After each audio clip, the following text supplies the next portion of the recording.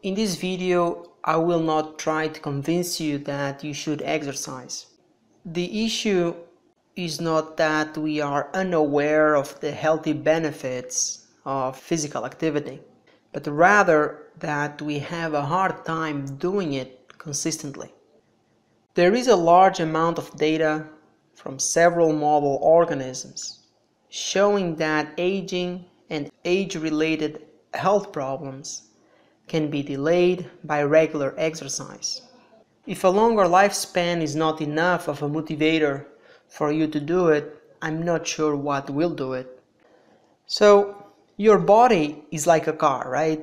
So imagine you're trying to use your car when it doesn't have gas or any battery left.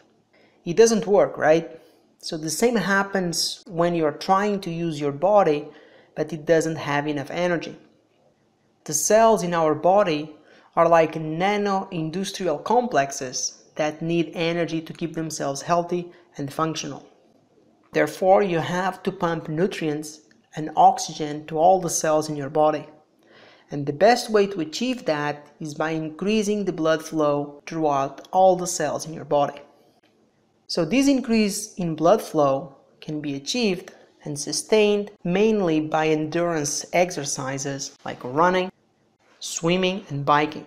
And these exercises do have an anti-aging effect that is more substantial than strength exercises, for instance. In a way, this makes sense because strength exercises don't really improve the cardiovascular system.